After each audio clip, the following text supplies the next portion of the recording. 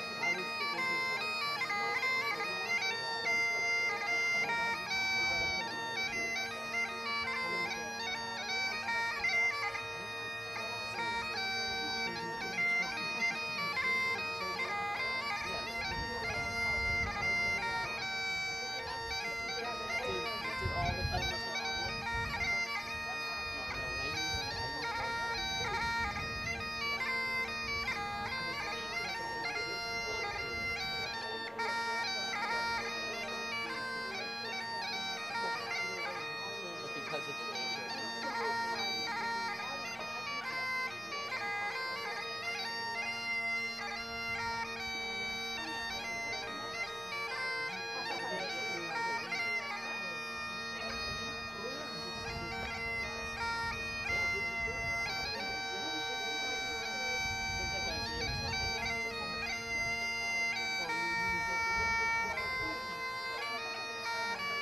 Is that the closest you can do?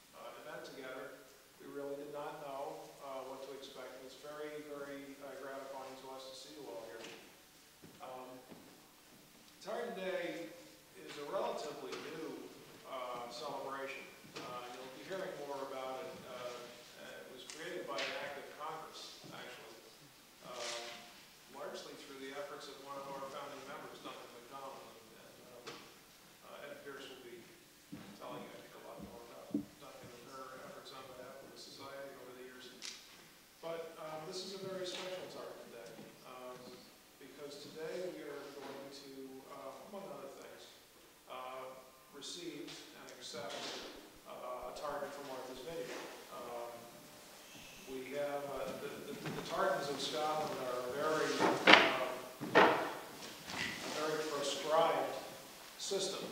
And to get a tartan accepted takes quite a bit of work and expertise. And a tartan has been designed, and we presented later, for the District of Martha's Vineyard, as opposed to the County of Dukes County. So our impression is that anyone who feels that they would like to wear it may on Martha's Vineyard. I don't think the people of Cuttyhunt are allowed to. They want a tartan, they can design their own. But that's a very special thing. And as we began to think it through and think about the concept of a district tartan and what it meant, we felt that it certainly deserved its own day, its own celebration. So I'm very honored to be here today. It's in a way a historic day for the Scottish Society and for the Vineyard. And I would like to welcome our past president, Steve Ewing, to the podium, and he will talk a little bit about the Congressional Act which established Tartan Day nationally, and then he will read the Declaration of Arbroath, which is, if you're Scott, that is our Declaration of Independence. Stephen.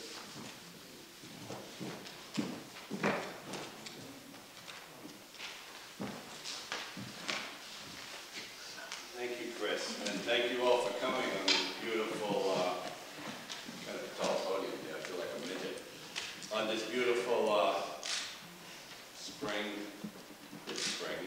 day. Of course it's spring. And welcome and happy Easter coming up, and happy Passover, and actually happy Tartan Day, which was yesterday, April 6th. And Tartan Day now is officially recognized by the United States, and I'm going to read you, there's a lot of things to read today, but I'm going to start out with the congressional record. I'm going to read excerpts from this. And this is actually introducing the concept of having Tartan Day a national holiday to the United States Senate. This is from Trent Lott. Mr. Lott, Mr. President, as a result of Mr. Lott, Mr. President, as a result of the recent recess of the U.S. Senate, I did not get the opportunity to come to the Senate floor and recognize Sunday, April 6, 1997, as Tartan Day. This day is set aside to honor the millions of Scottish Americans who have made outstanding contributions to our great country. This date has a special significance for all those of Scottish heritage.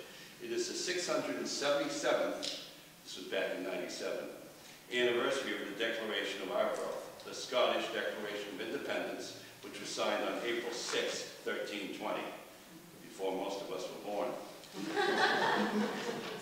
This Declaration of Independence includes many inspirational lines, which I will get to in a minute.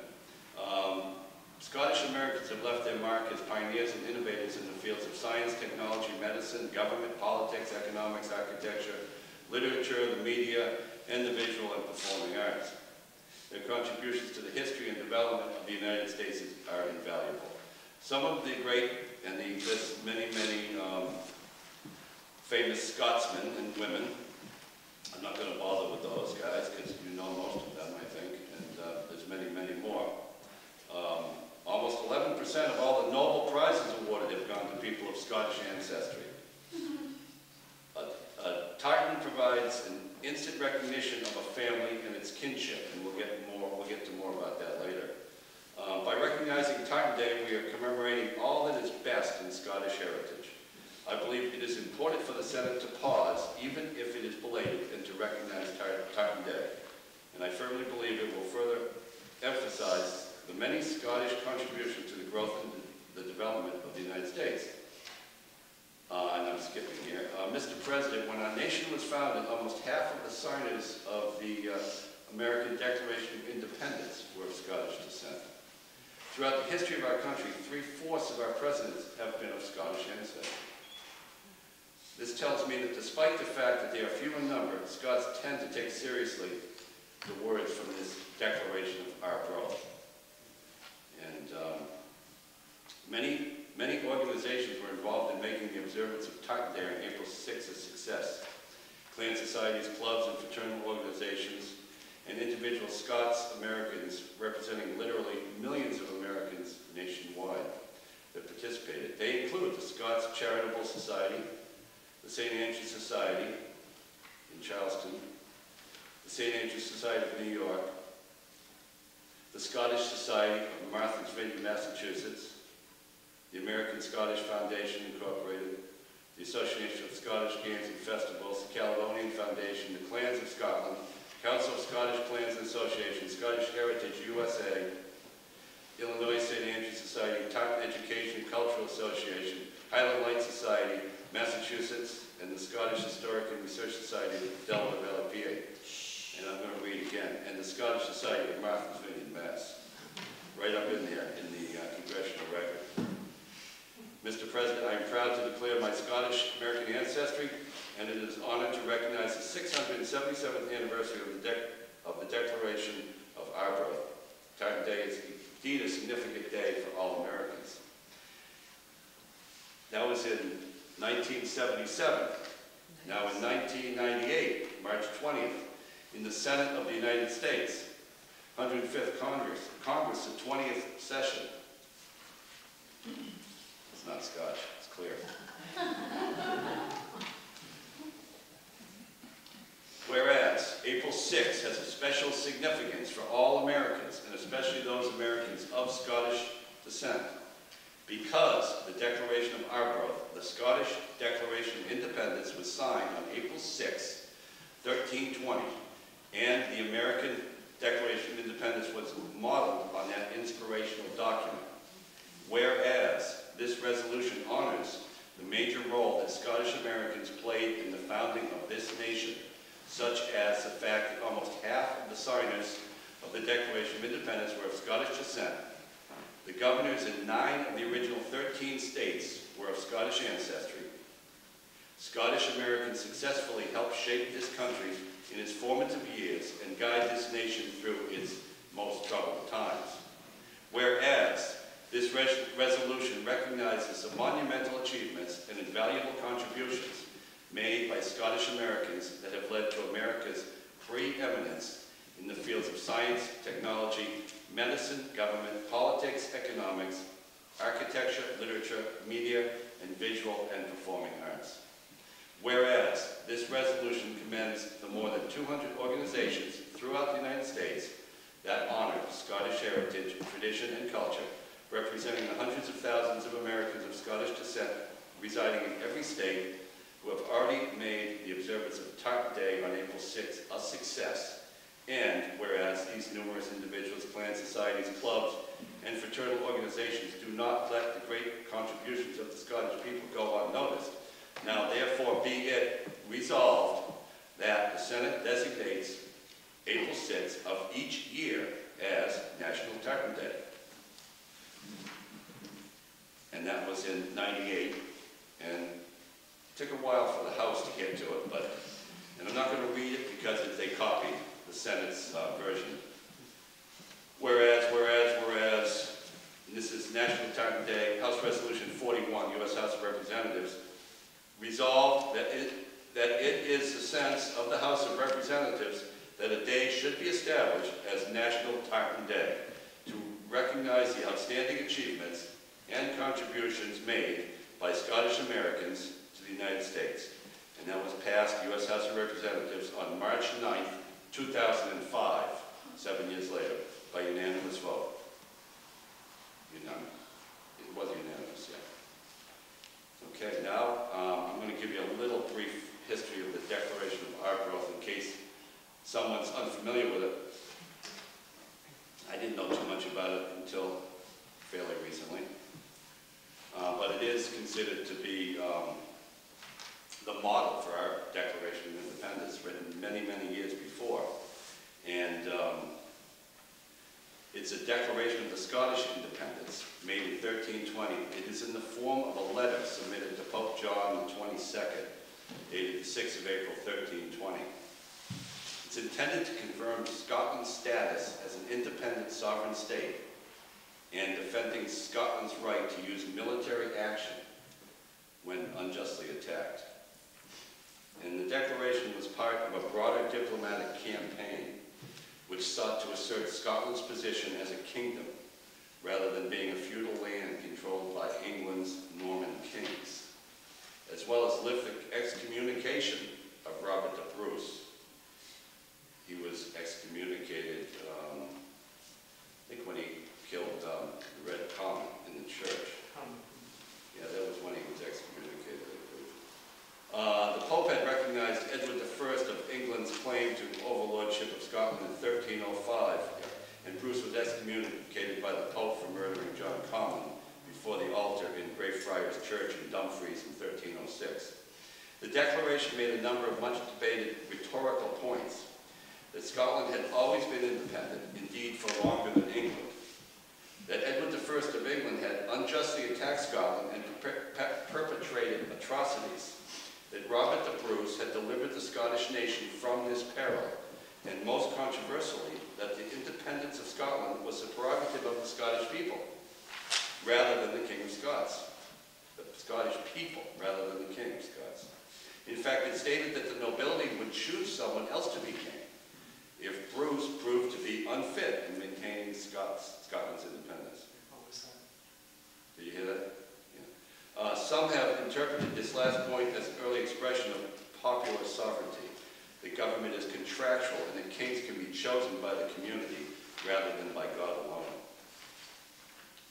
And actually, the original declaration is lost. There were 3 copies, and there is what's called the Tinningham copy of the declaration. It's got these cool little ragged ends and beads.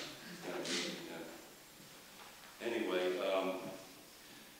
one more note before although the English armies under Edward II were routed at Bannockburn in 1314, and by 1319, with the recapture of Berwick, effectively expelled from Scottish soil, they continued to mount attacks into Bruce's Scotland over succeeding years, and the Pope had not accepted the Scottish independence, perhaps partially because of the excommunication of Bruce for killing Comyn in the church.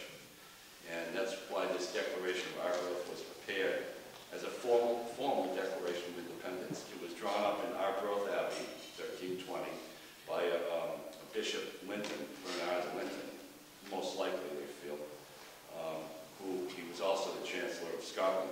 And the Declaration urged the Pope to see things from a Scottish perspective and not to take the English claim on Scotland seriously. It used strong words, indicating that without acceptance of the Scottish case, that the wars would continue and the resultant deaths would be the responsibility of the Pope.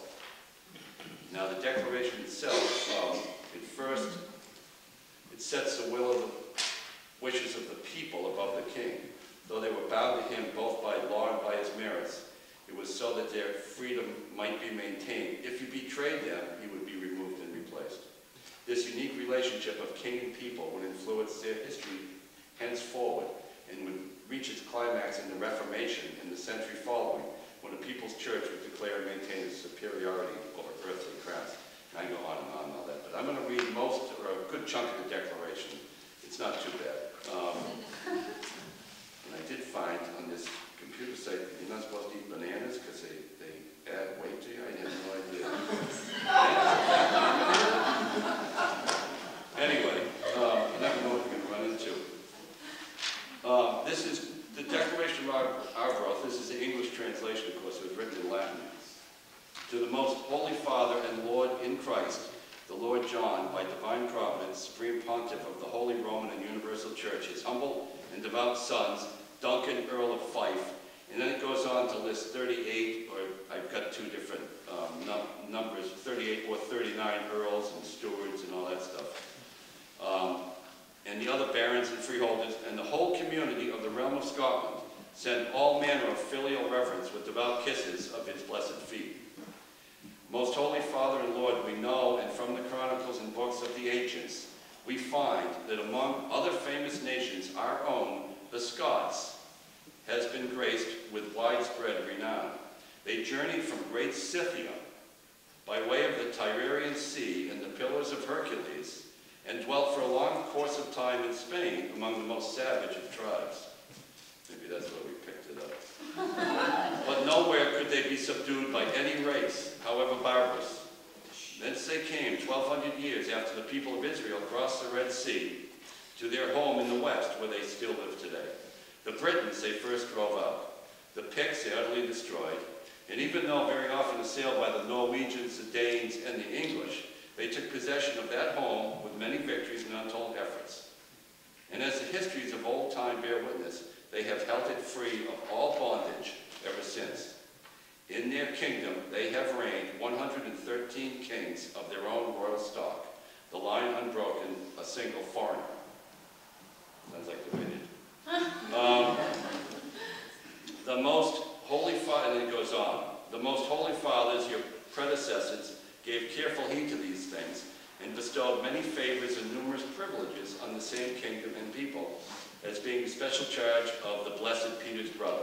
Thus our nation, under the protection, did indeed live in freedom and peace, up to the time when that mighty prince, the king of the English, Edward, the father of the one who reigns today, when our kingdom had no head, and our people harbored no malice or treachery, and were then unused to wars or invasions, came in the guise of a friend and ally to harass them as an enemy. The deeds of cruelty, massacre, violence, pillage, arson, imprisoning prelates, burning down monasteries, robbing and killing monks and nuns, and yet other outrages without number, which he committed against our people, sparing neither age nor sex, religion nor rank, no one could describe, nor fully imagine, unless he had seen them with his own eyes. But from these countless evils we have been set free, by the help of him who through his who, though he afflicts, yet heals and restores, by our most tireless prince, king and lord, the Lord Robert, that's the Bruce.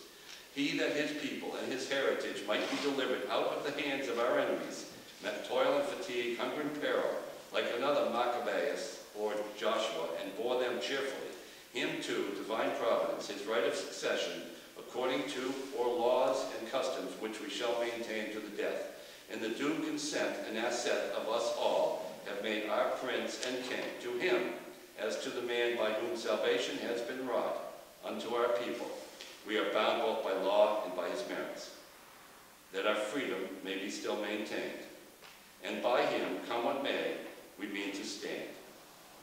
Yet, if he should give up what he has begun, and agree to make us, or our kingdom, subject to the King of England, or the English, we should exert ourselves at once to drive him out as our enemy, and a subverter of his own rights and ours, and make some other man who was well able to defend us our king.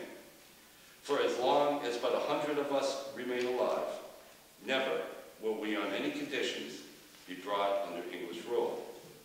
And here's the part that's often quoted. It is in truth, not for glory, nor riches, nor honors that we are fighting, but for freedom, for that alone, which no honest man gives up, but with life itself. Therefore it is I, Reverend Father and Lord, that we beseech your holiness with our most earnest prayers and supplicant hearts, insomuch as you will in your sincerity and goodness consider all this, that since with him whose vicegerent on earth you are, there is neither weighing the distinction of Jew, Greek, Scotsman, or Englishman, you will look with the eyes of a father on the troubles and privations brought by the English upon us and upon the Church of God. May it please you to admonish and exhort the King of English, who ought to be satisfied with what belongs to him, since England used once to be enough for 7 kings or more, to leave us Scots in peace, who live in this poor little Scotland, beyond which there is no dwelling place at all, and covet nothing but our own.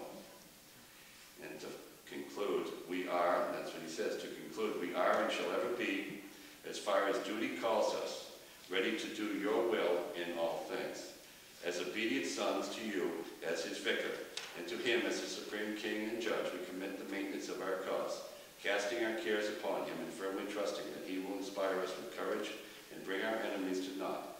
May the Most High preserve you to his holy church in holiness and health, and grant you length of days. And given at the monastery of Arbroath in Scotland, on the 6th day of the month of April in the year of grace, 1320, in the 15th year of the reign of our king aforesaid. And that was sent to the Pope, and he accepted the Scottish case. And as they say, the rest is history. And now it's enough of me reading, but I believe Ed is going to come up, Ed Pierce, and take over and read some excerpts from the Scott's Magazine article on Duncan MacDonald, who is one of the reasons we're here today, actually. Ed?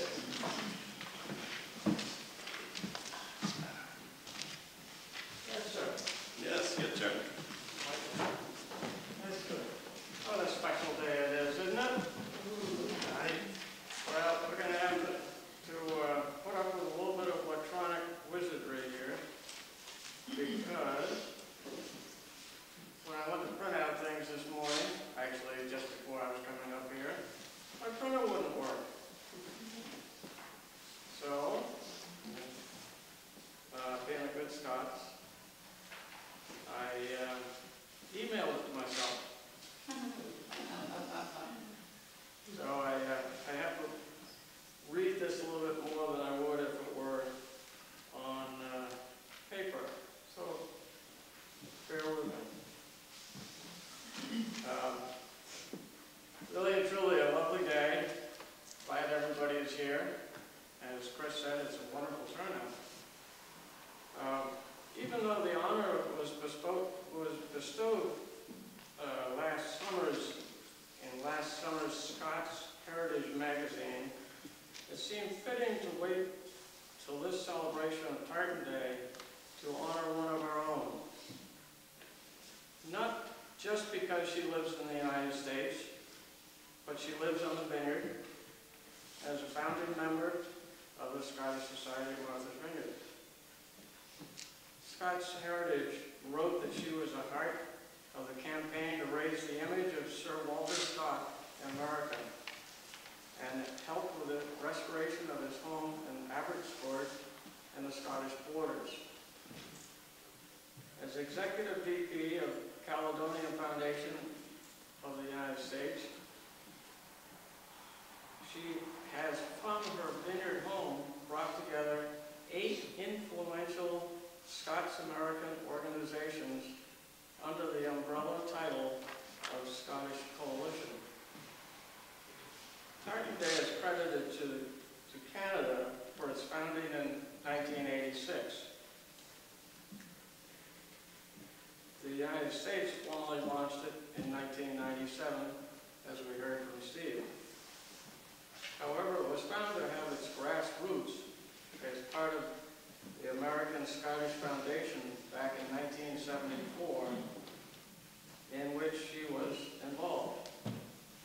Scotland Week in New York City, the real catalyst for the U.S. to pay more attention to the Scottish heritage. Her career spanned more than 60 years in the radio and television industries.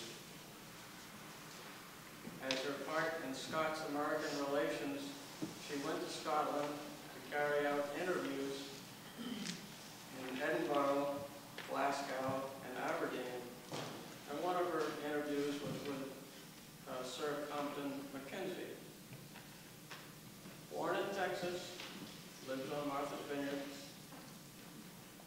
and introduced by the Scots Heritage magazine as Scotland's First Lady in America.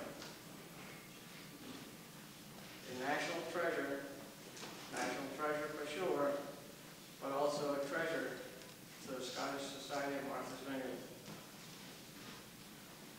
She's been an integral part in bringing the district tartan of Martha's Vineyard to fruition as well.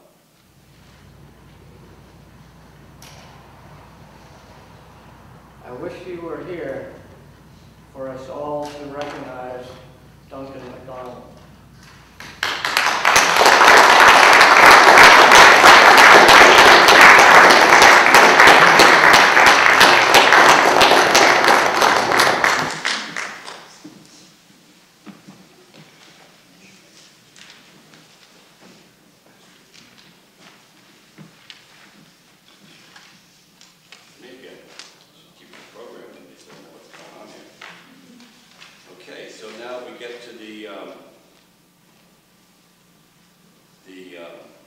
District Tartan. The District Tartan is, I don't know if you're familiar with Tartans. I'm wearing a kilt, you know. But this is a McEwen Tartan. My last name is Ewing. And clan was called McEwen. And this is my Tartan. And all the families have different ones. But initially, the original Tartans were district Tartans. And they represented, you know, areas of the country of Scotland, you know, different parts of Scotland. And I'm going to introduce you a little bit to district Tartans here. The identification of Tartan with territory or place may be more ancient than its association with clan and family. In one of the earliest descriptions of the Highlanders, M. Martin wrote, in the early 1600s, every isle differs from each other in their fancy of making plaids, so as to the stripes in breadth and colors. The humor is as different through the main land of the Highlands, insofar they who have seen those places are able at first view of a man's plaid to guess the place of his residence. General Stuart Scarth, now unfortunately maligned advocate of the Highlanders, bridged the gap between the 18th and 19th centuries. A serving officer in the Black Watch, he knew men who lived during the 45 and the proscription of the Tartan. In his classic sketches of the Highlanders, he wrote, in dyeing and coloring, and arranging the various colors of their Tartans, they displayed no small art and taste, preserving at the same time the distinctive patterns, or sets, as they were called, of the different clans, tribes, families, and districts. Thus, a MacDonald, a Campbell, a Mackenzie, etc., was known by his plaid, and in like manner, the Athol, Glen, Orkney, and other colors of different districts were easily recognized. It is reasonable to expect that residents of the same area used the product of local weavers. They in turn employed local dyestuffs and catered to local preferences in their weaving.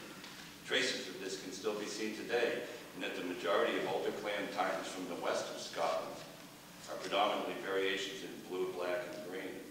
MacLeod, McNeil, MacDonald, McLean, and Campbell. A number of neighboring clans in the northeast use variations of the same pattern of black or dark blue and green stripes on a red ground. McIntosh, Robertson, Grant, McGilvery, Murray, and Drummond. If Tartan identification was primarily and Cynthia can help me with this word, Duthach, D-U-T-H-A-I-C-H, which means homeland, it should also be recognized that most people in isolated areas would also have been related by blood and marriage. And so the first recorded uniform Tartan is that of the Grants, when the Laird of Grant ordered all eligible men spring when called to military action. It was a natural transition from identification with a place to that of service to the prominent family of the district.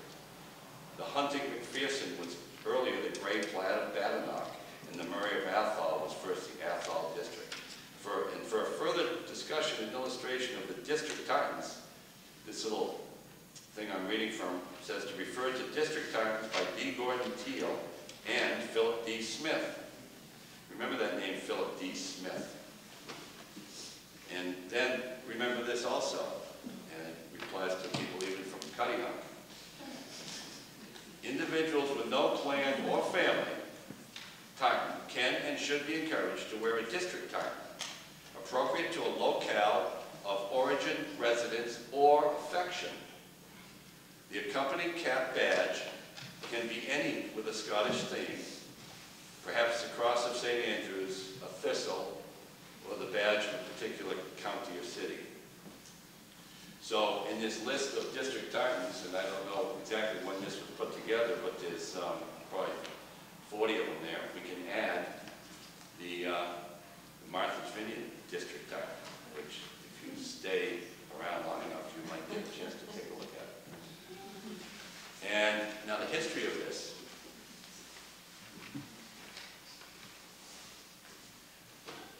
You know, there is a program that I'm supposed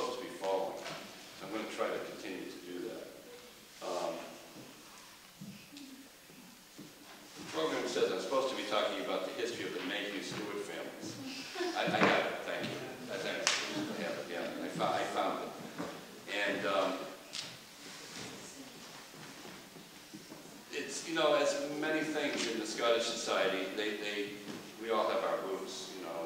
I've been getting into genealogy lately and I'm very keen on mine, but the roots of a lot of the activities of this organization have sprung from the efforts of Duncan MacDonald, who Ed mentioned. Unfortunately, we wish you were here today. Duncan, hello, if you see this. We love you and miss you. Anyway, this goes back to 2009, and if you remember when I read those resolutions, the last one was in 2008. I bet you this is following in that suit. And this is from the designer of this district Tartan from Cooksville, Tennessee. It reads, "Dear Duncan, enclosed you will find 2 yards of machine-woven Martha's Vineyard District Tartan." It's actually written Martha's Vineyard District / Mayhew Tartan. It is yours to keep to show to the Chamber of Commerce and representatives of the Mayhew family. This is back in '09. As you know, I am a 12th generation descendant of Matthew Mayhew through his daughters.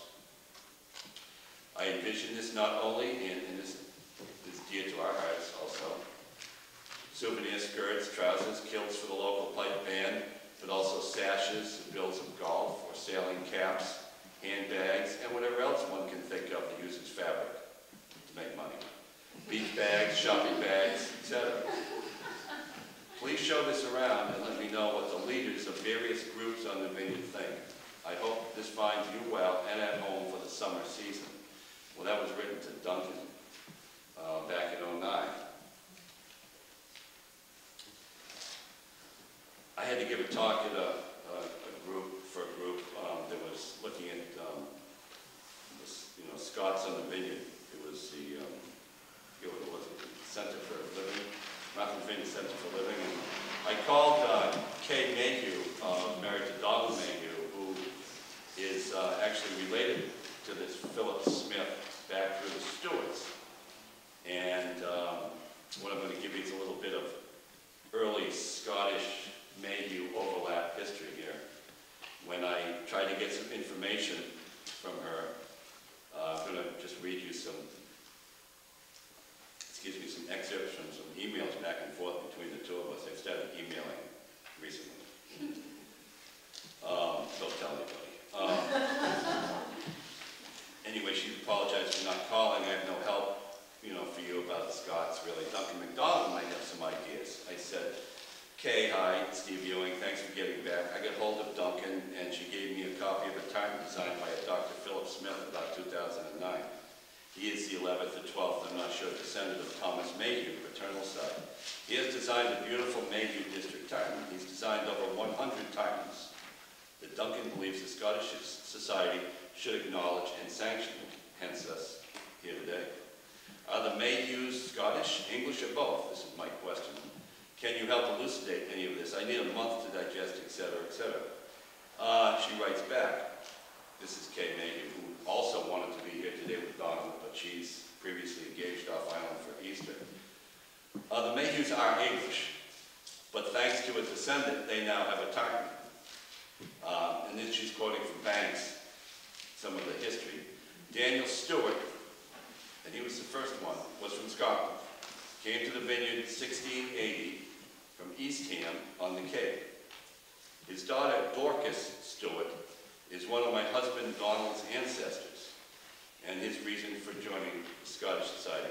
Dorcas married first a Philip Smith, perhaps connected with the tartan designer, which is true, as I'll speak to later. Robert, another Scot, a couple more Scots here while I'm at it.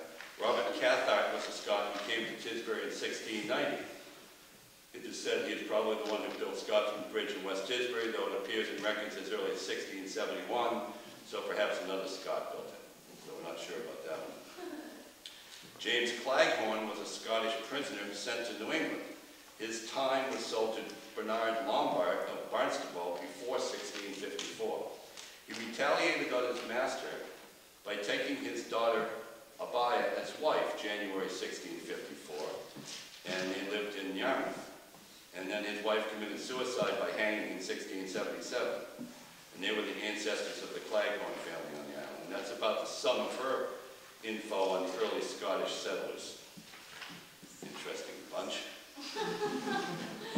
And to continue on about Philip Smith and his connection here. Phil Smith, Dr. Philip Smith, who is known internationally for his expertise in tartan design and research, has designed over 120 tartans, and is the author of more than 60 books on the subject, and has designed this tartan for us. He's a direct descendant of one of the original Vineyard settlers, John Smith, and is named for his son Philip Smith, by reference to who was Marshal of Dukes County. And then it mentions how Philip Smith married Dorcas, daughter of Daniel Stewart, the Vineyard's original Scot, he's called, transported to Massachusetts during the time of Cromwell, which was when my family actually came to Massachusetts too, from Scotland to Ireland. Dr. Smith's grandson is the 9th Philip Smith in 11 generations from John. And then to read some more of this. This is from Duncan's press release about the event today. Martha's Vineyard had its own tartan, an attractive green and blue tartan with white and black polka stripes, designed by Dr. Philip Smith, direct descendant of Governor Mayhew, presented as a district tartan representing the islands. Dr. Smith's great-grandfather Jeremiah left the Vineyard in 1867 to open a business in Montour, Iowa. As Smith explains it, they ran out of whales and invented coal oil. He numbers among his ancestors not only Governor Mayhew, but many early settlers, including John and his son Phil Smith, the Harlocks, the Stewarts, the Atherns, the Parkhursts, the Manters, and the Coffins. And here we go with Duncan again. Following a visit to Martha's Vineyard sponsored by the Vineyard Scottish Society, at the invitation of Ms. Duncan MacDonald several years ago, Dr. Smith decided to design a tartan. A member of the Guild of Tartan Scholars and a fellow of the Society of Antiquities of Scotland, Dr. Smith is a noted researcher, etc., etc. At this point, I'm also going to mention, I mentioned kind of some of the coloring of it, and I'm going to mention here what the, no, I'm not going to, I'm going to wait until I read the presentation of the grant of use. So that gives you, that sets the scene for the stage, I hope, for the next part of the afternoon, which is the piping in of the tartan. And I would like all of you, if you wish, whoever feels like they want to go into the back, right over there, and we're going to walk up here with the tartan and display it. So men in kilts and women in plaids, or whoever wants to do it.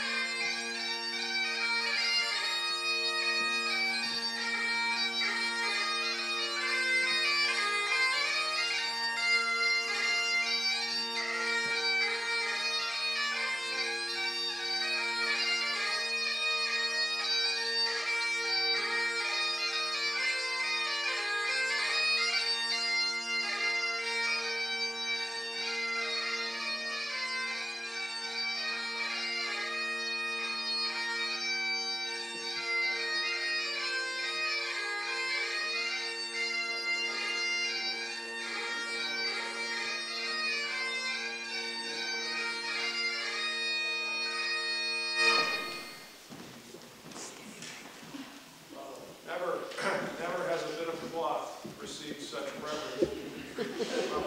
Shroud term, probably. So, At this point, we're ready for the presentation of what's called the grant of use.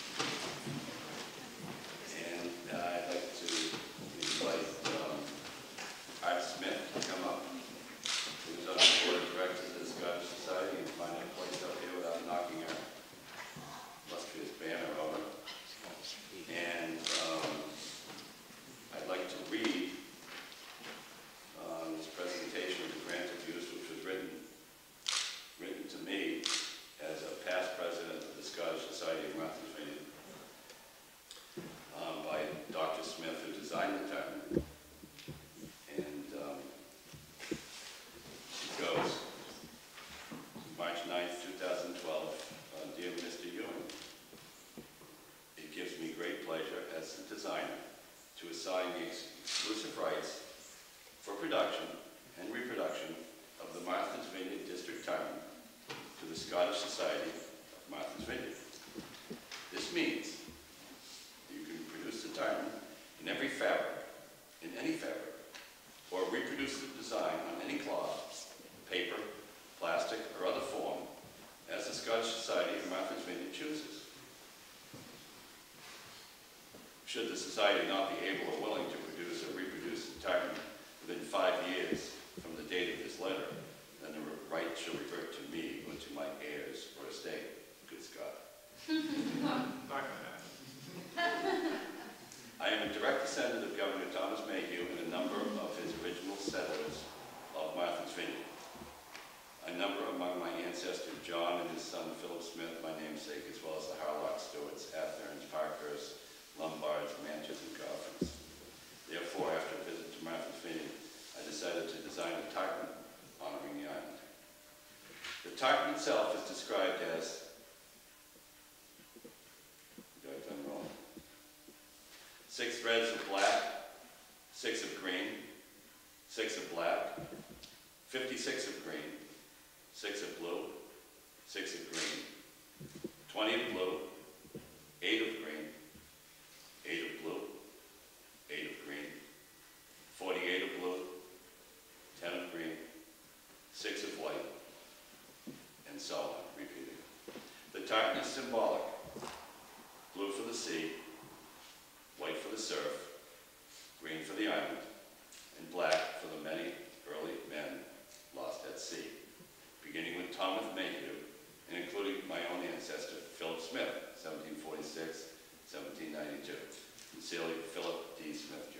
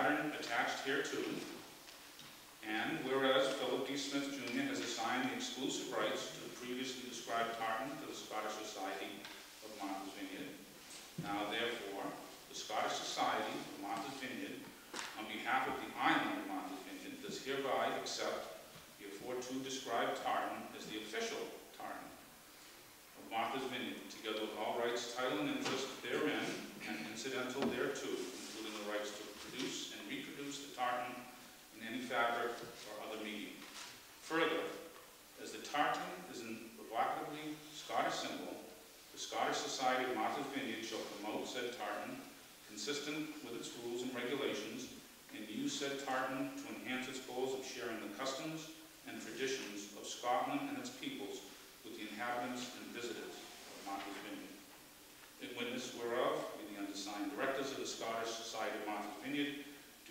set our hands and seals the 7th day of April, 2012. You are all here to join me. Thank you.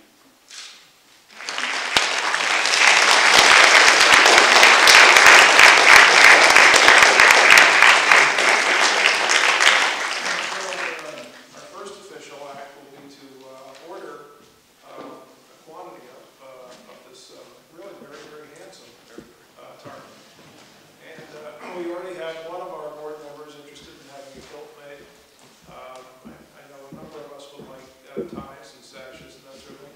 We're certainly going to replace our banner and use our official tartan, therefore. So it's a great day. So I'm going to ask Cynthia if you come up and give us a Gaelic blessing, and then we have a treat. We have a couple of members of the internationally acclaimed Scottish Society of Martha's Vineyard Singers who will offer a few traditional Scottish songs, and then we also have refreshments for those of you who would like to. Thanks. So this blessing is not tartan specific, but it has been collected through the oral tradition over many, many generations from the Highlands and Islands, so it just gives a flavor of the Scots Gaelic language. So it goes like this. Gambernachach Gia Shiv Gama Agus Gashiri Gambe Shiv Beil Doyle Agus Gia Gambernachach. And what it means is, may God's goodness be yours, and well and 7 times well may you spend your lives. The love of your Creator be with you and with the burning heart.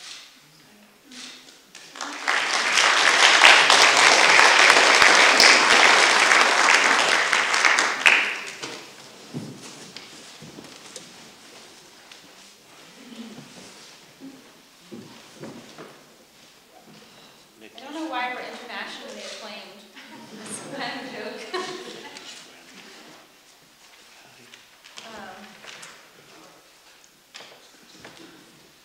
Do you know the 3 Cross song? We sang it outside. We were going to sing it with the kids, but then there were 2 kids, but they didn't show up when we were singing it. I'll sing it. You guys will get it. You'll pick it up. Ready?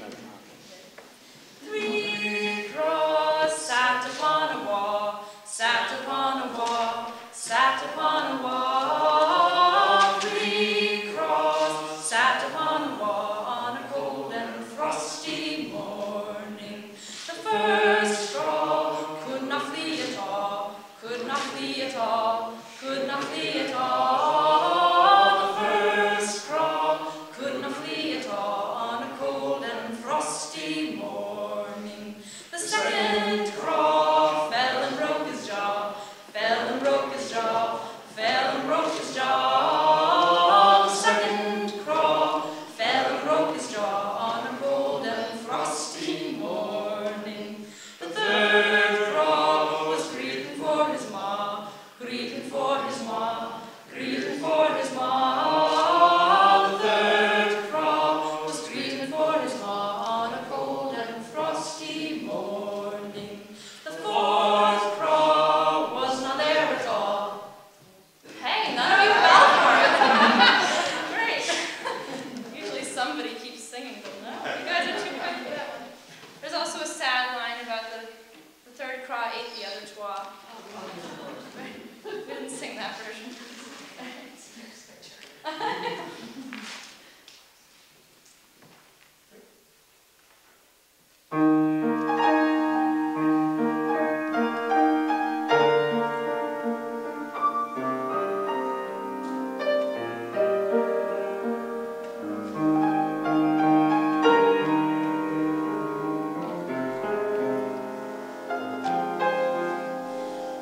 If one kiss and then we